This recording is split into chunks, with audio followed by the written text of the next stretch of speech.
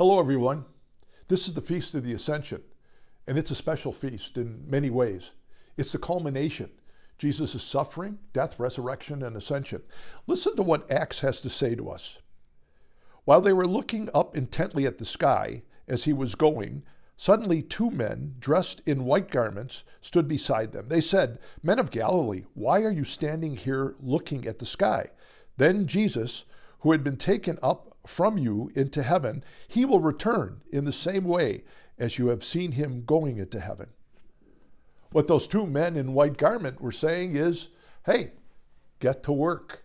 Jesus has entrusted us with the mission that he's entrusted to his church. And now it's up to us to be able to make sure that we have the environment ready so that when Jesus returns, we can all claim we have been drawn closer to our God.